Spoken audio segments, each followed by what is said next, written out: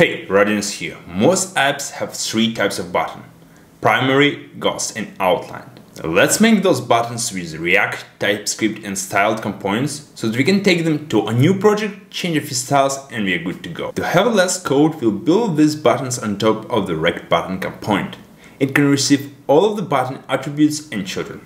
We allow rendering it as a div element. It's handy when we want to show a button inside of an anchor element. Then there is a size property ranging from XS to XL and 3 flags: disabled, loading and routed. The component itself is simple. We render either spinner or children inside of the styled container. The container wraps the unstyled button to not drag unnecessary styles. First we set the color for the text, then we assign border radius, simple transition and center the content. Based on the size properties, the button will have different horizontal padding, height and font size. Then we set cursor and opacity based on flags. With all basic styles defined on the rect button, we can easily extend it to different types of buttons. The primary button has only one extra property: kind. Based on this property, we'll choose background and hover.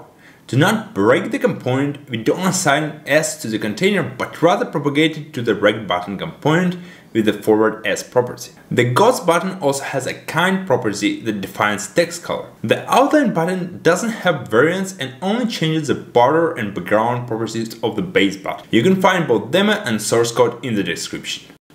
That's all, stay productive.